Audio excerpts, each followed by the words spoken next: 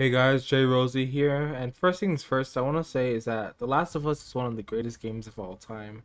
Also, I do not judge anyone who loves this game and wants to buy the definitive version of this game. It's a great game and it looks phenomenal. However, personally, I can't see myself spending $70 on a game that just really isn't new. Yes, graphically it's superior. I just can't spend more money on a game that came out in 2013 than it was when it came out. All those fixes isn't enough for me to spend $70 on this game. Especially when it's just the same game.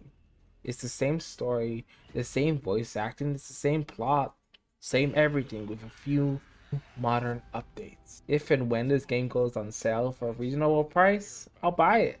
But for $70, it's just too much for me. I love The Last of Us, and I really wanted to buy it. I just couldn't justify doing so. Thank you guys for listening. Goodbye.